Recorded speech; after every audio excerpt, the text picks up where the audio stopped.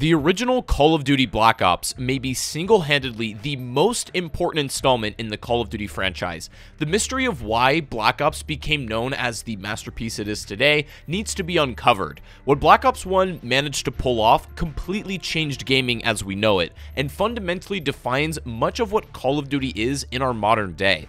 In fact, Black Ops wasn't even really supposed to be a sub-franchise. At the time, Treyarch was just trying to make a really good game in a time period that nobody's previously attempted before. However, what would ensue was nothing short of a miracle. Call of Duty Black Ops became such a worldwide phenomenon that it would dictate the name of all Treyarch games moving forward. In fact, there hasn't been a Treyarch game since then that hasn't been included in this sub-series of games. BO1, Black Ops 2, Black Ops 3, Black Ops 4, Black Ops Cold War, and so on. But what is it exactly that made Black Ops 1 as popular as it was? You could equally make the same claim for just about any of the classic COD titles, but I truly believe there's something different about Black Ops 1. There's just something special about this game that truly goes beyond just blinded nostalgia. All the components in Symphony that make up this game fell perfectly into place for what it needed to be. Black Ops 1 practically defined a generation. Along with MW2, these games people associate with their identity so closely that a lot of people see these games as a core component to their childhood or teenage years growing up, and I'm no exception to that. This game provided the most amount of unforgettable experiences that would stick with us for our whole lives, and I would even go so far as to say Call of Duty Black Ops 1 may be the most recognizable Call of Duty experience ever. So many ideas that characterize modern Call of Duty came straight from this game. This is the story we grew an attachment to and why people care about COD now in the first place, and I truly think it wasn't by accident. Treyarch didn't simply get lucky with this game, and it's one of the most unique and finely crafted video games of all time. Black Ops 1 released when COD was nearly at its peak in terms of relevancy and sales numbers. Modern Warfare 3 the following year would surpass it, but coming off the momentum of MW2, all Treyarch really needed to do was deliver a great game, but they went above and beyond expectations. Black Ops 1's structure also is the game that set the precedent for what content is offered generally in these games, going forward. It was responsible for setting the standard of campaign, multiplayer, and a zombies mode. Well, at least for Treyarch titles, that is. And while this game isn't perfect, as no game truly is, it wears its imperfections on its sleeve without apology. It's also a fantastic example of a COD game that was truly pushing the envelope of what the game was. It wasn't a merely copy-paste of the format of the older games, and is the very definition of innovation and risk-taking in a way that paid off beyond their wildest imaginations. But what is it precisely that makes Black Ops 1 such a masterpiece? What is the secret genius behind Call of Duty Black Ops? Join me on this journey as we uncover why this game is something absolutely magnificent. Black Ops 1 was what you might call a perfect storm. This game had so many factors working in its favor. Of course, coming off the coattails of Modern Warfare 2 certainly helped, but Black Ops didn't shy away from taking it a step farther. This was the first time COD had a real viral marketing campaign that gripped people beyond what was thought to be possible: the GK Nova 6 transmissions.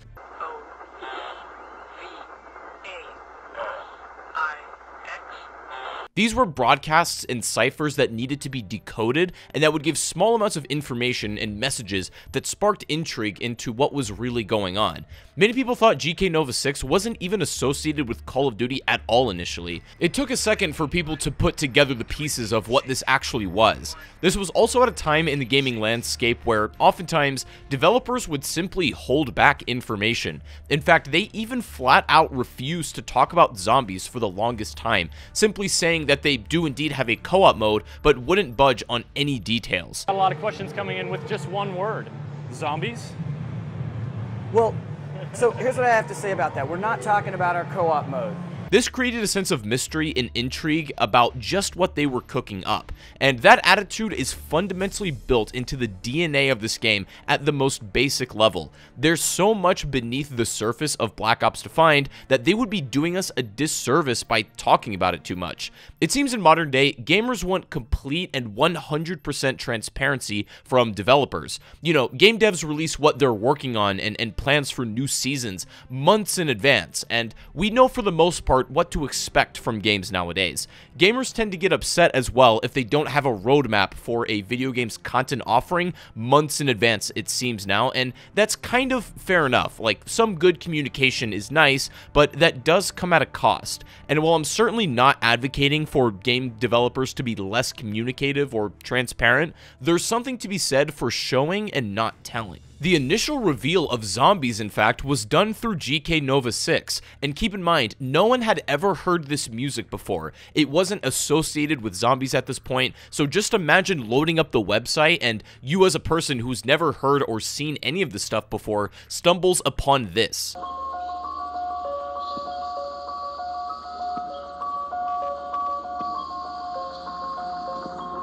So Treyarch had momentum, a viral marketing campaign, mystery and intrigue, and a team of developers that aren't afraid to take risks. Black Ops 1 has also the most creative main menu for a video game possibly ever. The way the menu immediately sets the tone of the game, Treyarch didn't shy away from using real footage to make up most of its style, which is made extremely clear when starting up the game. This sense of rawness is one of the biggest strengths of Black Ops 1. It feels real, because in some sense, it is real. Starting the campaign is a seamless transition from where you already are in the chair as well, but of course, the most iconic feature, mashing out of the chair to break out and walk around the room. Not only was this unbelievably cool just as its own thing, but it also allowed you to interact with the terminal in the room that's capable of so much I can't even fit it all into one video. You can use this to unlock zombies maps, you can play an entire game of Zork, which is a fully functioning text-based adventure game. There was no way to really know quite what this terminal was capable of unless you spent time interacting with it. This has so much content packed into this little machine that you can tell this was an extra labor of love that is core to the identity of this game, and they absolutely didn't have to include this. Things like Nuketown, the multiplayer map, have been inseparable from Treyarch games since its introduction in Black Ops 1. What's funny is Nuketown only took Treyarch about 2 days to make, and it's kind of slapped together, you could say, and yet it's arguably their most iconic map in history. It's safe to say that this was a Treyarch that was dialed in to every part of the experience. The multiplayer maps in Black Ops 1 became so beloved, they've been remastered multiple times at this point, and are widely considered to be a few of the greatest maps ever made. In fact, Rebirth Island, for you Warzone players, if you weren't aware, is a direct reference to a location in the campaign of this game. But what I think genuinely set this game apart for what it was, it has a massive range of experiences and a very strong amount of sheer content. This is the game that took zombies out of being a small, niche experience in World at War to popularizing it into the mainstream and taking the world by storm. From a masterful storytelling experience to a dialed-in multiplayer and an absolutely earth-shattering zombies mode. It's safe to say that Black Ops 1 changed the environment of gaming forever, and I'm here to make the case that all of us who enjoyed this game in the past did so for good reason. There's a lot to take apart, so let's begin with where we always do, the single-player campaign. Before we continue deeper into this, I just want to say if you're enjoying the video so far, make sure to give it a like, and make sure you're subscribed if you're new around here and you want to see more COD reviews. I've done a bunch of other ones you can already watch, and right now, we are on our final push to 500,000 subscribers, and the amount of support you have all shown on this series has been, like, completely humbling, so thank you very much for continuing to watch and support it. It actually means the world, and if you want to become a channel member to help further support the content, it would greatly be appreciated. Do not ever feel obligated or think you have to. It's only if you can and if you want to, and I've been playing with members of my community and my members to, you know, get multiplayer footage and stuff like that for these older COD games, so if you want to come and kick it with me and play these older titles, consider becoming a member, but otherwise, just subscribe and enjoy the content, and let's continue.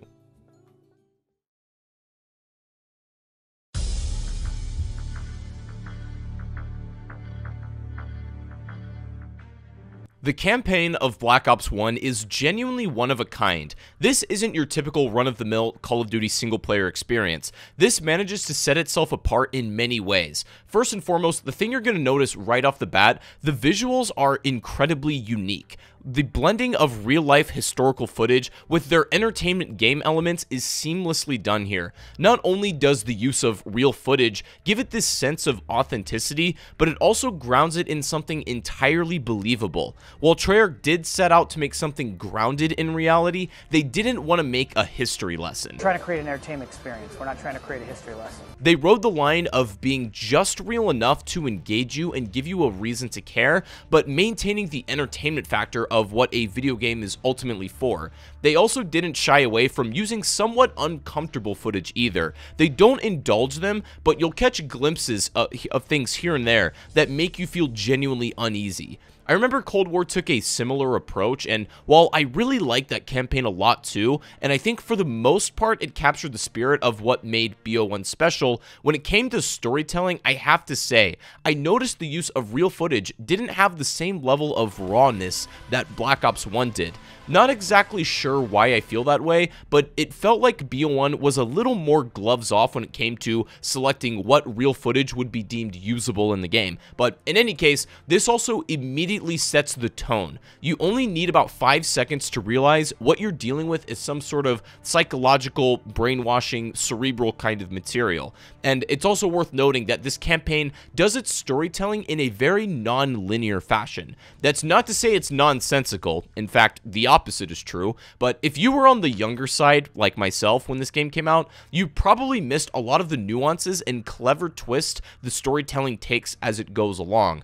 I really only came around to truly grasping the genius of the storytelling as I got a little bit older. So, while the plot is told in a relatively non-linear way, you also have this unreliable narrator element to the storytelling, where most of the game is told through Mason recalling memories of events, and as the events of the game unfold, you realize that not all of the information he gives is completely accurate or played out in the way that it's told. So, the game opens up with you and Woods in Cuba, getting intel on the location of Fidel Castro to execute him. During this excursion, you, Frank Woods, and Bowman go and attempt to eliminate him in his compound. You track him down and take him out. And upon your escape, you find out the one you eliminated was a fake plant, and you're captured by Kravchenko and given over to the real Castro, who hands you over to Dragovich. So right away, the player is made to feel that even if they think they know what's going on, to not get too comfortable. This then takes you to Vorkuta, where you meet Viktor Reznov, who you'll remember played an integral role in the World at War campaign. Mason's recalling of the events play out in a sequence where you and Reznov start a full-blown prison riot to escape the prison. You follow the plan, step 1, secure the keys, and so on. As the breakout progresses, you fight through forces of prison guards and attempt to flee once and for all. Reznov gets you a vehicle to make it out safely, but gives himself up in the process. This is where we start to realize the unreliable narrator aspect of Mason's story. There are some details and discrepancies that are awkwardly set up and don't quite make sense at this point, and something just feels strange, and the interrogator even calls him out on this, but that's intentionally done as a setup for later. You're then introduced to Jason Hudson, and he meets both Frank Woods and Bowman. It's shown pretty clearly that Woods and Bowman are close with each other, but not with Hudson, as they definitely give him a cold shoulder. A bit later on, we see Mason and Hudson heading to the Pentagon to meet with President John F. Kennedy. I love the way this mission is told. You get into the limo with McNamara, who's briefing you on the situation, and even knows who you are upon your meeting. You make your way inside the Pentagon and get a sort of out-of-body look on what's happening. This is a subtle detail that makes a player feel some kind of way. I'm sure we've all been in at least one situation in our lives where the circumstances are so strange or unlikely that we sort of feel like a passenger in our own body, or even a full-blown out-of-body experience. And this one little shot conveys that perfectly. You feel like everyone in the room staring you down as you start to break apart at the seams mentally, barely holding it together as you come face to face with JFK to discuss the Russian Cosmodrome project. As JFK goes to sit down, Mason begins to completely shatter mentally. President, Sit.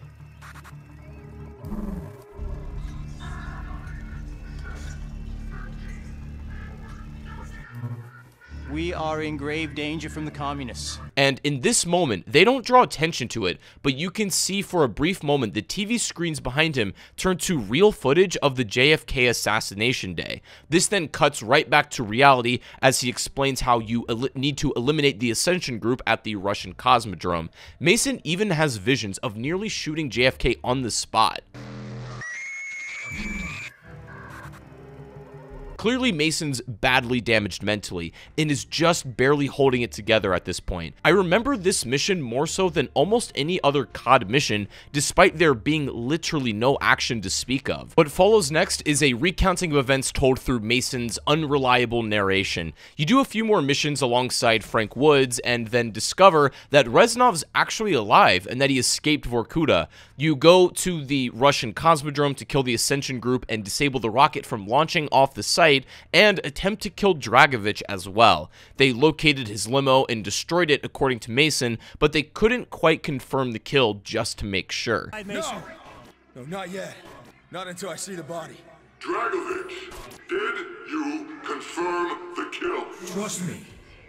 That rat bastard's a fucking charcoal briquette. What's also nice about these campaign missions is they really nail the tone of how they wanted each one to come across. For example, this goes for the game more widely, but the enemy squibs are nothing short of brutal. You can dismember someone, removing an arm or a leg with a grenade or a well-placed bullet. It feels brutally real sometimes, and also each line of dialogue during these missions has a purpose. The characters don't just run their mouths for no reason. Each sentence serves some kind of function for the plot or for character development, and lastly, the use of music is amazing. I think of this mission, for example, when riding down the river, and then this comes on.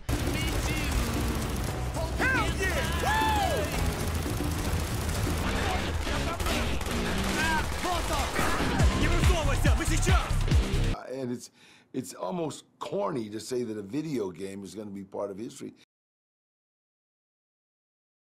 This feels like someone's vision being fully articulated and played out. The use of music sets the tone for each mission completely perfectly, and I don't understand exactly how they knew to be so dialed in. Each mission is excellently structured and conveyed. At this point, we start to get a little more perspective told from Reznov about what happened near the end of the war. Steiner, a German who's responsible for creating nerve gas called Nova 6, was working with the Russians to give them to weaponize at their disposal. It's during this process, Kravchenko and some other Russians send in a few of their Russian brothers to a chamber to be live tests for how Nova 6 gas works, and one of these men also happened to be Reznov's best friend. After an invasion of British forces shortly thereafter, you escape to the boat area and you get an understanding of what the Russians are planning and what Nova 6 is capable of. Some more events play out and you and Woods end up in Vietnam, when ultimately you're captured and forced to play Russian roulette,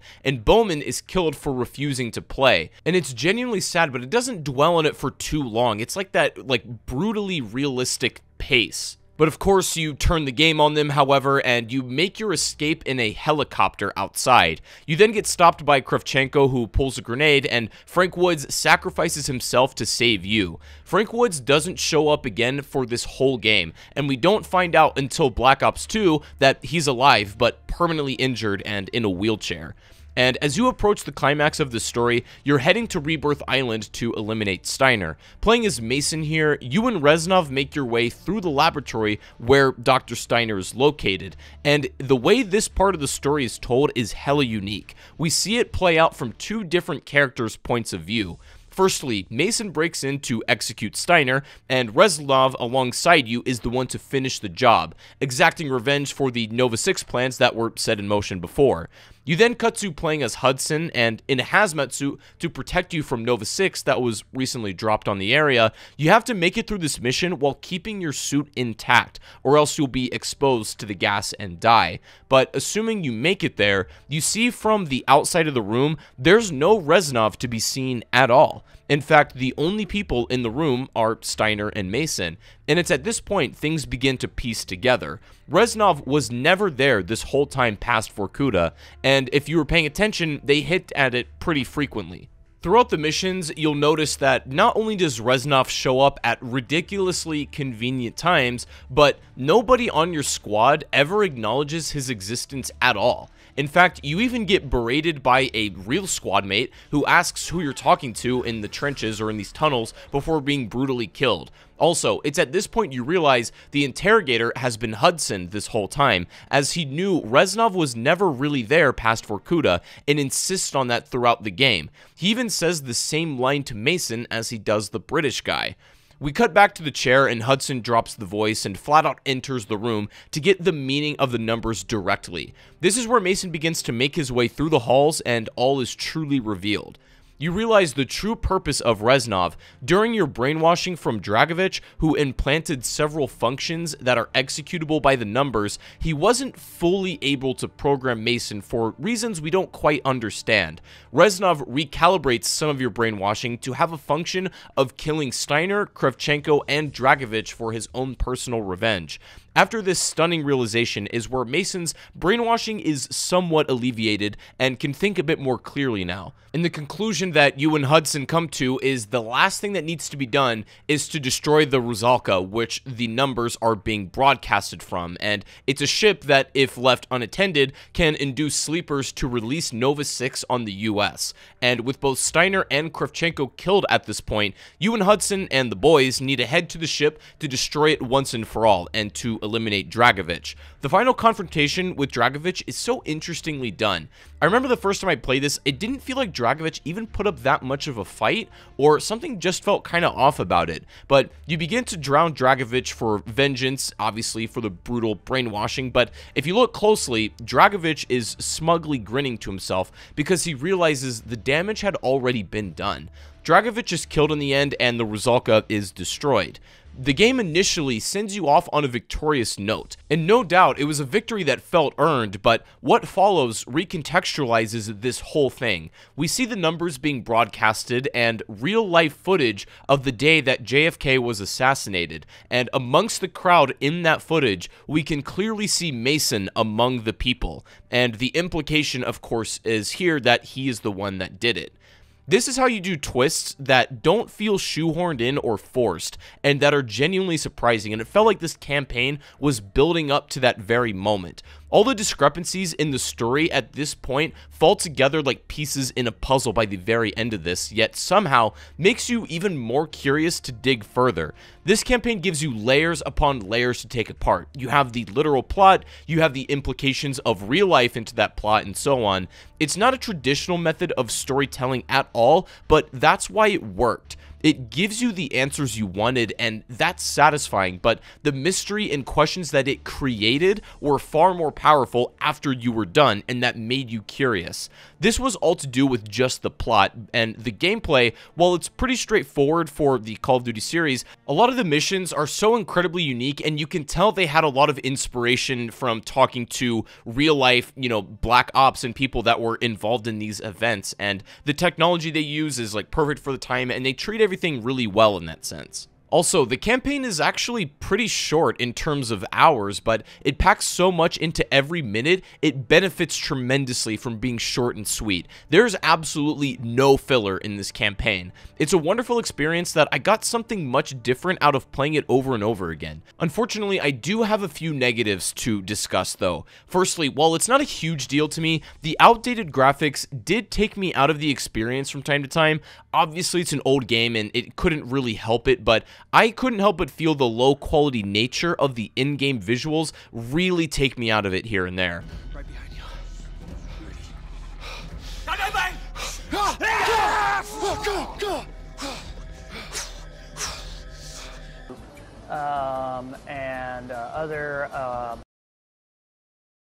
Also, you may forget who you're playing as sometimes, as it's only established for a second before a mission begins, and while you play as Mason most of the time, on the odd occurrence you're not, sometimes you forget who it actually is you're playing for a second. But besides that, I don't have much else to complain about with this campaign besides the outdated visuals and a few annoyances in the gameplay. The method of storytelling and the overall experience is absolutely one of a kind here, and I notice something new every single time I've ever played through this one. they had a focus on storytelling that could have been a complete disaster if handled incorrectly, but they nailed it from a story and gameplay perspective with BO1. And not to mention the intel, of course, that you can dive into for more juicy details on the intricacies of the story. Overall, this may be one of the best COD campaigns ever made. No multiple endings or anything like out-of-game systems, but it doesn't need it here. It's a very deliberate choice to have this be the way the story plays out and unfolds, and I genuinely had fun with every minute of this, and it's still crazy to me how the ideas introduced in this story are a lot of the elements that still resonate with the COD community even now. So this set the stage for another piece of Black Ops 1's history, and what really threw it into stardom, the game's multiplayer.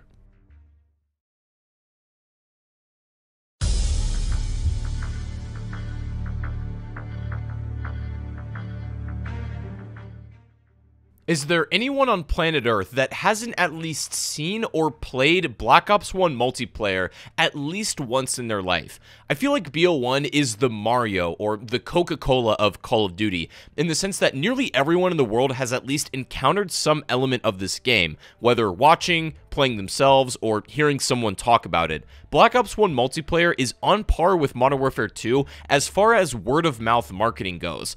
I made my case when reviewing Modern Warfare 2 that the game's most powerful form of marketing was simply just people talking about it. You know, you talking with your classmates or coworkers about the game was fundamentally why this game spread as rapidly as it did. And I think I would make the case that BO1 and MW2 were just as influential as each other, but both games were a slightly different flavor of the core COD experience. So based on your personal preference would be the strongest deciding factor about which one you prefer, because they're very different in some ways and similar in others. I think there's a large group of people that consider Black Ops 1 to be the premier Call of Duty multiplayer experience, meaning this is fundamentally the type of gameplay that COD is at its essence, and what every COD going forward has more or less built off of. In some ways, I believe that to be true, but also BO1 has a lot going for it that's unique to this title. One of my favorite elements of this MP is the map design. We touched on it earlier, but something about the simple 3-lane flow of maps is where Treyarch was really at their peak here.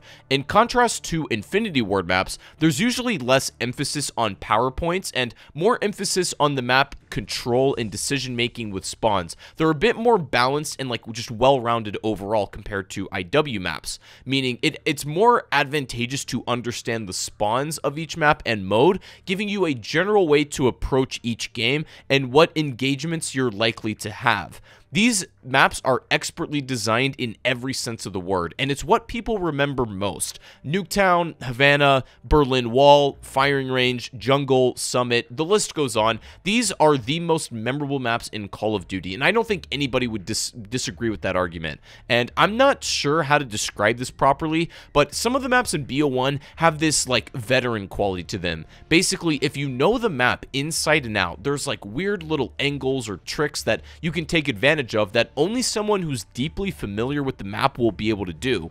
While they were 3-lane, simple maps purely on a surface level, the intricacies were found in the specific details of the map, and I feel as Call of Duty maps have gone on, they've lost a bit of that sandbox quality a little bit. Speaking of the sandbox, the selection of weapons and perks and equipment are all excellent here. It has the same quality that I give BO2 a lot of props for as well. The designers knew how to make perks and attachments that all have a counterplay to them. What's more is that a new type of item called equipment was added to your created class. These can be things like C4, Claymore, Camera Spike, and whatnot. You might say items like the Camera Spike were basically useless, but it was this element of sandbox features that allowed for the level of variety that you'd see game to game. Not everything in this multiplayer needed to be a gun or a lethal item, and it was perfectly willing to have purely tactical equipment to play around with as well. BO1 has one of the strongest overall weapon selections in the entire series,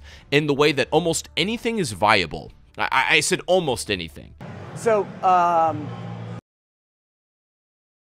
Black Ops 1, of course, had a dominant weapon meta, as every game does, the FAMAS, the AK-74U, the Commando, and so on, but I truly feel these didn't get in the way of other things being tried out or at least experimented with. As I've been playing a bunch of these older COD games, I really think Black Ops 1 has one of the deepest creative class experiences as a whole, and the reason for that was the insanely smart way of balancing things. This also had the continuation of pro perks. Running a certain perk would come with like in-game challenges, and you could get, once completed, a slightly modified version of that perk. They had a very wide selection of perks with clear advantages and trade-offs. You were actually encouraged to build multiple types of loadouts and character aesthetic customization to better suit your preferred playstyle. Also, weapon attachments have what I call that MW2 quality to them, in the same way where you can really only select one attachment for the most part, making the choice much more meaningful. It was weird. There's not even a standard foregrip attachment for most weapons. It seems like the most basic thing you'd include when trying to make weapon attachments, but BO1 has some really fun attachments in place of what would probably be standard now. The flamethrower, grenade launcher, the shotgun master key, etc. These have that memorable quality to them that I'm not sure modern Call of Duty is really quite able to capture. There's just simply too many now. But in Black Ops, the beauty in this system was the simplicity, but the amount of variety that this could provide in your creative class options was virtually limitless. This was also the first COD game to ever introduce gold camo for weapon mastery. Modern Warfare 2 had good camos, but the overall selection was quite limited. BO1 doubled down on this, and the gold camo in this game, I'd argue, is still better looking than many of the newer Call of Duty titles' gold camo. Gold camo for the first time in Call of Duty Vanguard, and it looks absolutely amazing as well. Stop the cap. The core movement and gunplay, I'd argue, had some real sauce to it. Utilizing things like the drop shot and jump shot mechanics were super advantageous here, making it actually feel rewarding for players who took full advantage of how the engine allowed you to move at the time, as there was no other form of more advanced movement techniques other than these. Treyarch also began to play around with the idea of dynamic maps, and while this didn't go too far, it would be things like rockets launching, platforms opening up, and things like that, or you could even interact with elevators in particular maps manually as well. I'd argue the core movement along with the map design allowed for some of the most creative and deep decision making we've seen in almost any Call of Duty game. This is one of the best features of BO1 in my opinion. Also, for the first time ever, the ability to make custom emblems was introduced. It wasn't very good in this game, admittedly, though. It was a very limited selection of shapes and not many layers to work with. Like, there's some letters in the alphabet, but not the rest. It's like, I don't know, where did those go? I'm not sure. But its most basic building blocks would allow for Black Ops 2 and 3 to really run with that idea. Also, when it comes to kill streaks, Black Ops 1 would make a pretty big change from the previous MW2. The biggest adjustment being you can no longer use kill streak earned kills to roll into more streaks. They all had to be from gun streaks now. MW2's biggest strength and flaw was using kill streaks, of course, to get more streaks, and this could get out of control very quickly. So Black Ops took a much more controlled approach to this. Kill streaks, however, were still insanely fun. The attack dogs, the SR-71 Blackbird plane, chopper gunner, gunship, and those other big ticket items were a blast. However, there was nothing bigger than an 11 streak. No EMP at 15, no nuke at 25. This was completely fine for BO1, however, like I said, slightly different flavor to the experience. Not to imply that one is necessarily better than the other, they're just different. Black Ops games in this era tended to have more subtle kill streaks usually. This was when also some of the core gameplay was at its best though, and kill streaks were still insanely satisfying to get here. And also, BO1 finally gave you a real way to counter every kill streak. Perks that are, blind to AI-controlled streaks, tons of launchers for anti-air, and so on. I think the sandbox of Black Ops 1, the weapon selection, the perks, grenades, and equipment are maybe the most optimal that COD has ever had them. Black Ops 1 would also finally be the game to get rid of the stopping power perk that was arguably one of the most broken in the game that just increased your base bullet damage. There was hardened, but this was essentially just FMJ and better damage through walls and didn't increase your base damage. This leveled the playing field a lot more, and in a way, Black Ops 1 is just a slightly better balanced version of MW2. They operate on very similar principles, but some tweaks certainly make it feel a very different kind of way. Even the announcers and the startup screens were just as iconic as MW2, just a little bit different. Team deathmatch. No mistakes.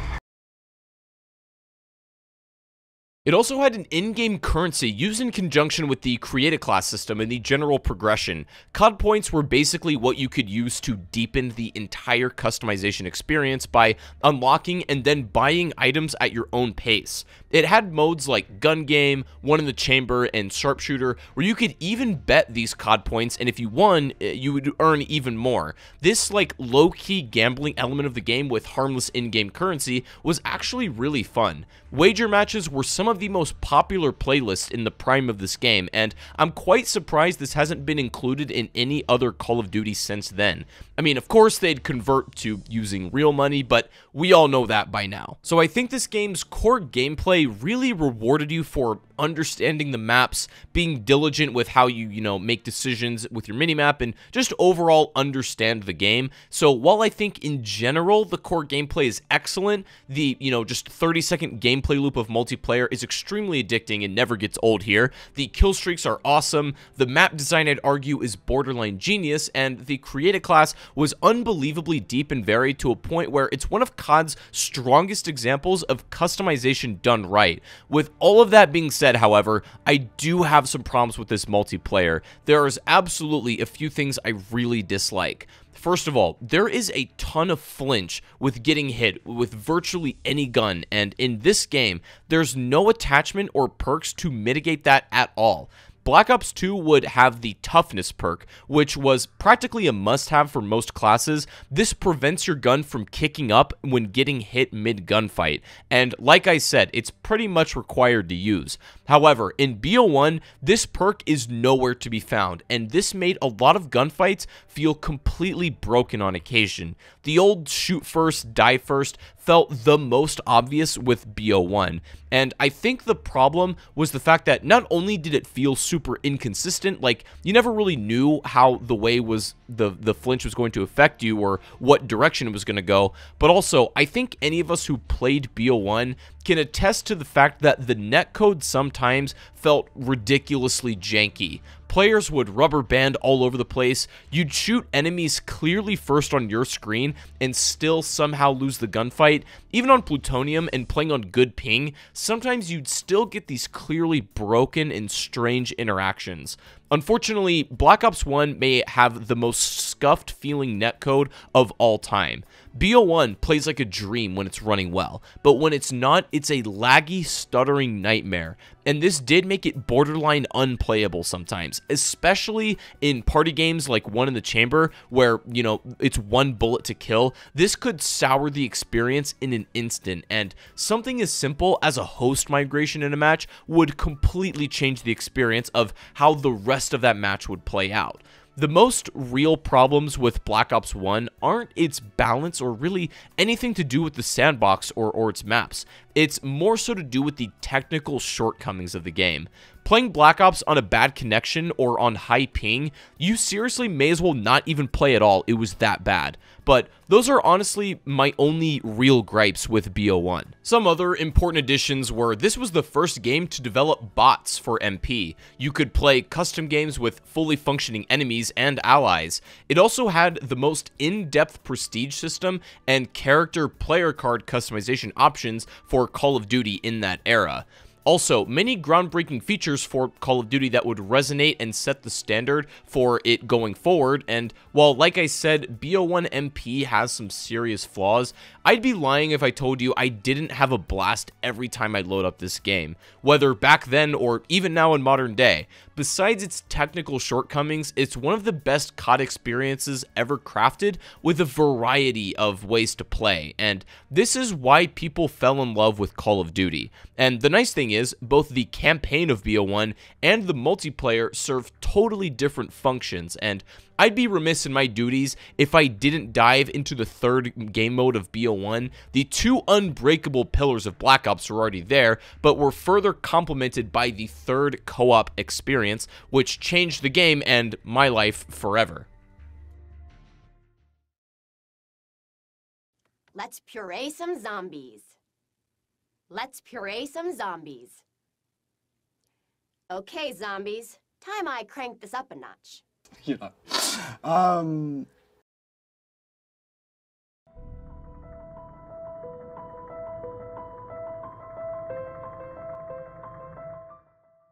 Black Ops Zombies in particular is quite the anomaly for Call of Duty. This was the first game where it was fully in the spotlight and not just a small Easter egg. Of course, Treyarch began to find their footing with the World at War DLC maps, and the community was certainly beginning to grow. This also meant Treyarch was dialed in of listening to the community about zombies in this era.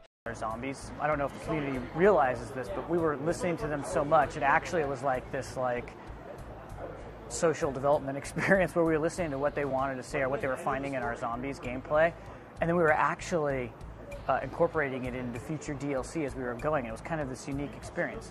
I recall making the claim that this era of zombies was special. Why did this story in particular feel so gripping and interesting, and the Chaos story in Black Ops 4, despite being a competent story, didn't resonate the same way with most people? My argument is, back in these days, the community was literally writing the story alongside Treyarch. Our speculating actually had tangible effects on where the story went, whereas the Chaos story was simply being told to us. Big difference in approaches, and Black Ops 1 was basically at its peak with that kind of, community storytelling. This made everyone feel way more personally invested as a result, and this cultivated a dedicated and passionate community where I found myself a lot of the time. But it's not just a great sense of mystery and fascination that drives Black Ops Zombies to be special, the core gameplay is also usually excellent, and to find out exactly why that is, we're going to have to dive into each map specifically. But before we do that, I must mention the main menu for Black Ops Zombies is also beautiful. Not only does the vibe and tone of the room around you completely change upon selecting it, but it's also wonderfully simplistic. You click zombies and pick your map, just as it should be. And if you've seen my BO2 video, you'll know that Jimmy Zielinski worked on half of the maps and Jason Blundell on the other half in that game. And they had totally different styles of design and gameplay, giving each map a really distinct flavor. And while Black Ops 1 does have a ton of variety in its maps, they're all pretty much designed by Jimmy Z, so the style is a bit more uniform throughout the game, for better or for worse. That's not to say all the maps are the same, however, so with that in mind, let's begin with talking about what most likely everyone experienced at least once in their life, Kino der Toten. The best zombies map of all time. Kino der Toten Black Ops 1. To me, it's as good as it gets. It was originally supposed to be in World at War. How has this video been published? There is no fucking way. That ain't in the script. I'd wager at some point in nearly everyone's lives, they've played this map at least once. It's a close race between this and Transit when trying to determine what is the most widely played zombies experience ever, but in any case, Kino der Toten as an on-disc map has a lot going for it, and I'd say is the most palatable zombies map in the entire game, and perhaps the entire franchise as well. Kino der Toten's structure is actually not like other Black Ops 1 maps. Kino plays more like a World at War map, and that's because Kino originally was supposed to be DLC for that game, but because of constraints, it would be the on-disc map for Black Ops 1. It's this decision that I think changed zombies forever. If Black Ops had a different on-disc map, there's a very real chance it wouldn't have been nearly as popular or enticing to play as it is now. This was an actual actual genius move that I don't think was calculated at all. Kino is extremely bare bones, but in a great way. This takes place in a rundown theater in Germany, and the vibe is set immediately. You get all the fundamentals in a map that's easy for a player to approach, you know, a very low barrier to entry, but a high skill ceiling to this map if you know what you're doing. This is what makes Kino beautiful in my opinion.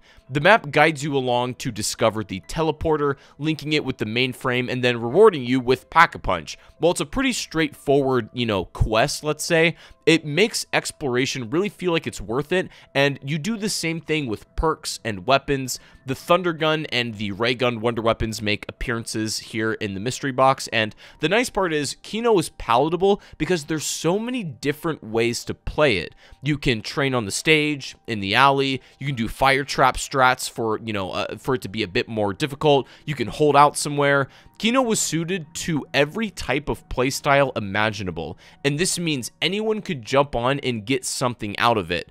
Most maps don't have this level of openness to its design, and there's usually only a couple ways to play it, but Kino gives you the freedom to approach it however you like.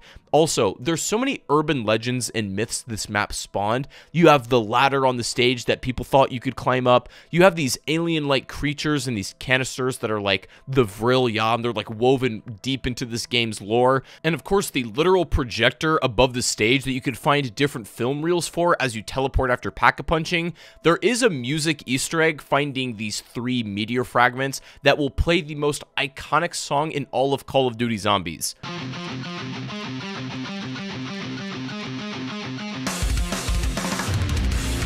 This alone added such an unforgettable energy to a map that's already addicting and a fun survival experience. This map has no main Easter egg, however, which I actually think was a positive at the time, as to not overwhelm the player in this brand new mode. While Kino is not the most intricate map, or even the best map out there, sorry KSX Silencer, I will say it's the most palatable Zombies map ever, and someone beginning Zombies should absolutely start here. It's just complex enough to feel satisfying and something that you can learn, but it's not too much to be overwhelming.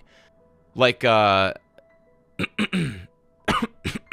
there's something in my throat. 5 is the other on-disc map that initially shipped with Black Ops, and this map is quite different to Kino in many ways that aren't so obvious right away. This map takes place in the Pentagon, and it's just quite literally the layout of the actual campaign mission with very few changes to its layout, and upon completing the campaign in this game, you'll be thrown into 5 immediately after, just like in World at War with Nocturne Toten. Anyways, what makes 5 stand out as its own map, and why isn't this as widely played as Kino was? Well, firstly, this map isn't even unlocked initially. If you didn't beat the campaign, you won't even have this map unless you unlock it through the terminal. But besides that, the gameplay is also a bit more oppressive than Kino is. Many people regard 5 as one of the more difficult maps in Zombies, and there's clear reasons for that. Much of that is to do with just its layout, whereas Kino is wide open and gives you tons of options for approach. 5 constricts you into just a couple viable playstyles and an unforgiving layout. Very tight and narrow corridors, not much room to move around in, and a more confusing 3-layered structure with the offices where you initially spawn, the war room in the middle, and then the laboratories, which are a lot more constrictive. Now, the upside to this is each area feels totally different to the other, and it gives you like a lot of visual variety within the same map. There are also these teleporters that will basically throw you to a random location,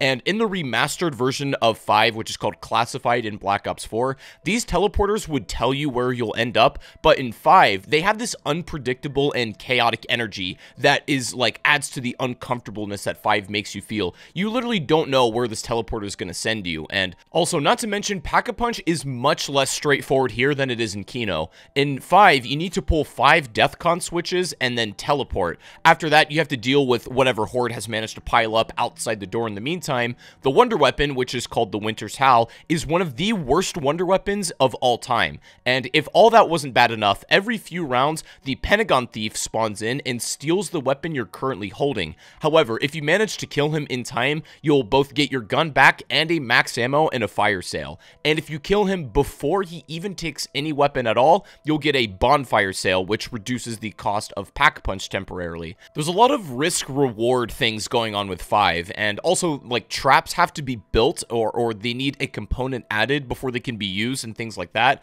5 is far less gracious on players, and that might either turn people off or make them want to keep practicing it more. Either way, it's certainly a unique map for Black Ops 1, and while this does not have a main Easter egg either, this map's function is to take the flow of Kino's survival gameplay and just turn up the heat a little bit. If you can get past this map kicking you down the first few times you play it, it can be an incredibly rewarding experience, and at the very least, you have 2 very different feeling maps on disc if you never got any of the DLC. But the DLC maps start to become more than just this standard formula, and that brings us to Ascension. DLC 1 for zombies in this game would be the map Ascension, and while this map takes a lot of assets from the campaign, Ascension is a totally unique map in terms of what it brought to the table. First and foremost, Ascension has a unique element to spawning in. The map is in total black and white until you turn on the power. You're at a Russian Cosmodrome facility, and most of the features involve you interacting with rockets and landers to get around the map. The layout takes the more Kino approach, where it's very open and there's tons of space for everybody to get around in. The map would also introduce 2 brand new perks as well, Stamina Up and PhD Flopper. These would become fan favorites and change zombies forever. Also, this map changed the traditional dog rounds that were standard up to this point. This time, small space monkeys crash land in these, like, landers, and they go around to steal perks. And I have to say, these monkeys are probably the worst part of Ascension. On solo, they're absolutely intolerable, and in co-op, they're not too bad, however, as long as you and your team can protect perks effectively. They can be really hard to kill sometimes, especially on high rounds, and, you know, despite being really tiny, they have a lot of health, and they can also throw grenades back at you if you dare to try it. And if you manage to kill all the monkeys before they touch any perks at all, you're rewarded with a free one. But most importantly, besides all the unique elements of Ascension, the Gersh devices from the box, the Matryoshka dolls, and so on, this is the first map in Zombies history that had a true main Easter egg. It's a full-on hidden quest where you have 5 or 6 different steps, and at the end you get all the perks and a 90-second death machine. In the days of Black Ops 1, most main Easter eggs can only be completed in co-op. Some can be soloed, but for the most part, you need a full team to complete these. This encourages you to explore in public matches as well, and Ascension's formula is a lot of what's reflected in Zombies' design now. Primarily just a survival experience, but a hidden layer and a full quest just underneath the surface. While I have my annoyances with Ascension, the monkeys to be specific, it's an incredibly fun map for what it is, and it manages to feel very distinct from the other Black Ops 1 counterparts. Both Kino and Ascension are excellent starting experiences in my opinion, and that would head into DLC 2 with another map that takes a hard shift in direction. I'm walking on... Call of the Dead is one of the most strange maps in Zombies history, not least because of its star-studded cast. This is the first real map to be full of celebrities. Sarah Michelle Gellar, Danny Trejo, Michael Rooker, and Robert Englund, and of course the late great George Romero. The premise of this map is basically shooting, you know, a horror film with zombies when real zombies show up on the set in Siberia, and these 4 need to fend off, and we have a voice appearance from our Ultimus crew, you know, Nikolai, Dempsey, Richtofen, and Takio, that we've been playing with all of Black Ops 1 so far. And Call of the Dead, it turns the Easter egg on its head, where you're basically helping that crew playing as somebody else, and you assist them during the main Easter egg to help them escape. This is one of the few Easter eggs in Black Ops 1 that also can be done solo. The steps are slightly different from solo to co-op, but the gist is basically the same. There's a lot I love about Call of the Dead. The wonder weapons, there's actually 2 of them on this map, the Scavenger and the VR-11, are so incredibly interesting. The Scavenger is an explosive sniper rifle, and the VR-11 changes zombies back into regular humans temporarily. Call of the Dead also brought the Deadshot Daiquiri perk to the table. While admittedly it's much less useful than PhD and Stamina Up, it's a nice addition that has been a staple in zombies since then. This map is moderately difficult, but in a way that feels really rewarding. Now, I do have some issues with Call of the Dead that aren't so great. Firstly, the layout is somewhat clunky. Getting around can be a real chore sometimes, and even though there are zip lines and different methods of fast travel to help alleviate that problem, it's still not great. Also, I can't stand the fog that comes in every couple of rounds. It doesn't serve any ultimate function at all besides obstructing vision, and that just feels more frustrating to me than it does adding to the challenge. And as much as George Romero is a great addition to this map, his implementation is rather questionable. Problem is, he can't actually die. You can kill him after an absurd amount of damage. He has 250,000 health per player, so in 4-player co-op, he literally has 1 million HP. Every time you kill him, you get a free perk and a death machine, but he comes back indefinitely to follow you around. I really think a better way to do this would have been to give him 1 million base health just flat out, so he's harder to kill initially, but once you do it one time, he's gone for good, unless you want to manually spawn him back in. That could have helped the map flow tremendously in my opinion. Call of the Dead also doubled down on interesting radios that help piece the story together and just give us more to theorize about. Call of the Dead is not a perfect map, and its flaws are very obvious. That said, it's still one of the most fun and memorable maps you can play, though. And you can, love it or hate it for its decisions, but it really is one in a million. And in any case, Call of the Dead is an awesome map with a great Easter egg, and it's just as equally fun for survival gameplay, and it's brimming with personality that these talented people brought to the experience. Are you kidding? This thing is like a baby's toy. DLC 3 would be the infamous map Shangri-La. For good and bad reasons, this map is at least very distinct and people remember it well. Shangri-La is easily one of the most polarizing maps in all of zombies, and this was Jimmy Zielinski wanting to take the exact opposite approach in terms of design compared to the previous like Kino and Ascension. This map follows a lot more closely to 5, where the layout is just so unforgiving. The corridors and paths choke you out, they're tight and small, and they never let you feel a sense of comfort even for a moment. Nobody really knows where this map actually takes place, maybe on Mars, maybe not, but it's in a mysterious jungle that was totally new to the zombies palette at that time. Shangri-La also had some features that made the gameplay extremely challenging. Things like Pack-a-Punch in solo, you have to find a raised tile and then stand on it, and then you have limited time to get up to the waterfall and Pack-a-Punch. In co-op, each player has to stand on all 4 tiles at the same time, making playing with unresponsive randoms nearly impossible to upgrade without their cooperation. The mud pit also completely killed your speed, but zombies moved in this at normal rate. The spike traps, the water jets, this map's flow is truly one of a kind. The main Easter egg involves you helping 2 individuals named Brock and Gary, 2 expeditioners that are stuck in a time loop, and the steps involve you like moving different traps out of their way so they don't die. It's like a trial and error sort of deal, and flipping between day and night cycles. This map requires so much cooperation to complete, but decently fun steps in the process. This map is practically the definition of stress, no matter how you're playing it, for survival or the Easter egg, but that said, it can be such a rewarding map to learn and understand. The map flow and strategies can be mastered with a little practice, and it makes this map not so intimidating as it initially was. There's a bunch of little features that make this map truly what it is. Monkeys can come steal your power-ups, but if you're good enough, you can manipulate them into dropping something better for you, potentially like a max ammo or even a free perk. For no reason at all, there are 2 power switches. The Napalm Zombies and the Screecher are excellent additions as mini-bosses that keep you on your toes. I maybe don't love their implementation exactly, but it's just weird things like this that belong in a map as unforgiving as Shangri-La.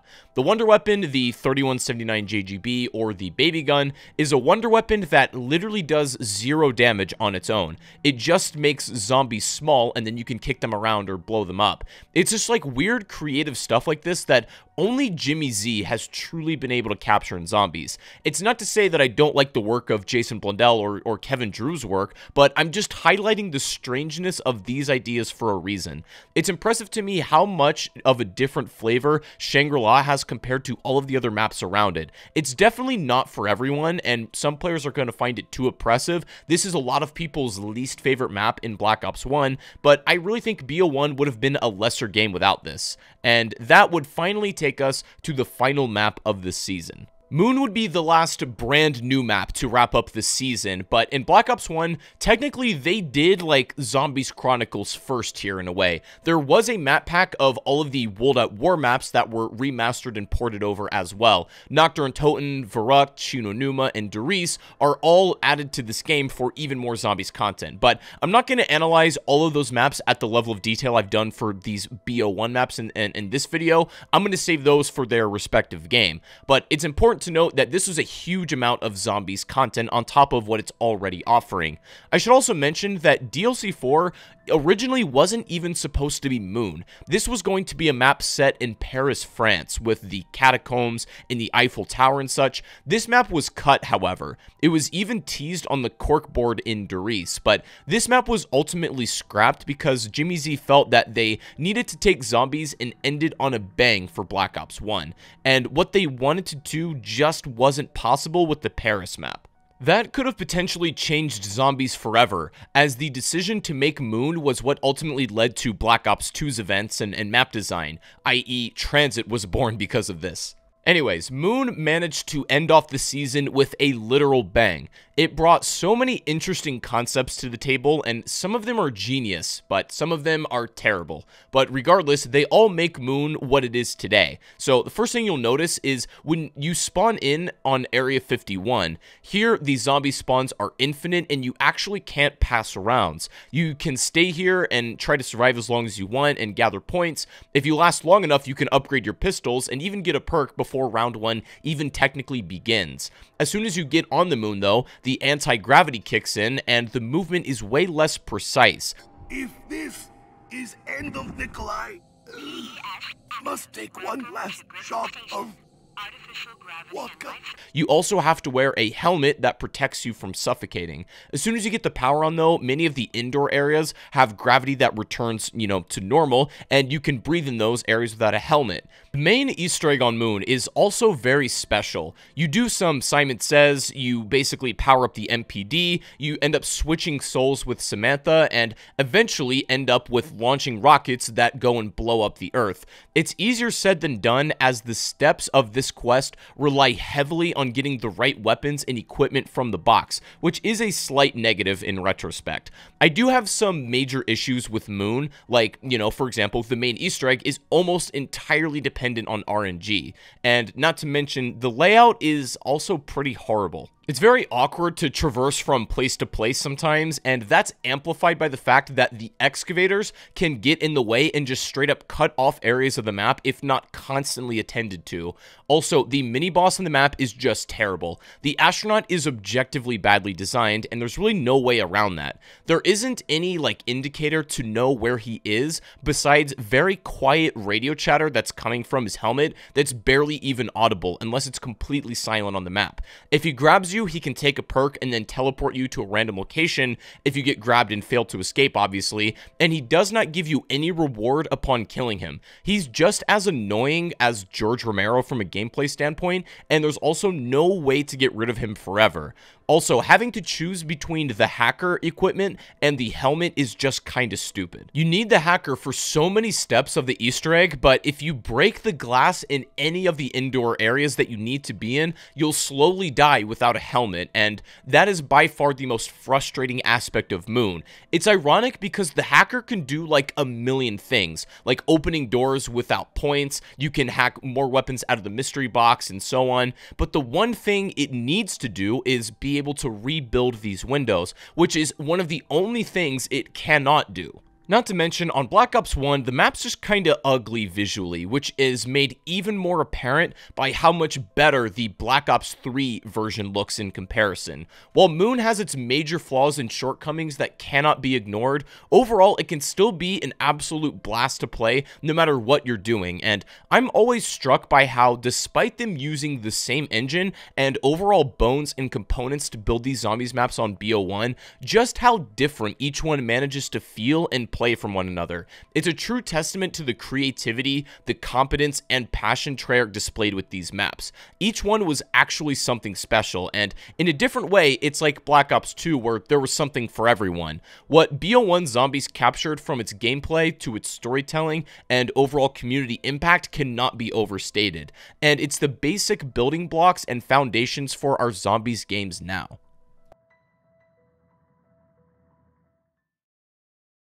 Call of Duty Black Ops was an earth-shattering game when it came out. So much passion, intelligence, and creativity was poured into this project, and I hope it's been made clear that the genius of this game was not at all by accident. Each deliberate choice made all of us who fell in love with Black Ops do so for our own reasons, and just like many COD games, this is a shared experience that people bond over even now, and without it, who's to say where any of us would be? Black Ops 1 was lightning in a bottle, and again, while it has its real flaws, they're all a part of what make up this excellent experience, and at the end of the day, I have a real appreciation for it being a groundbreaking video game, but also a cultural icon that allowed people to make friends, share good times, and become the people they are today. I won't soon forget how this game made me feel, or the impact it had on all of our lives.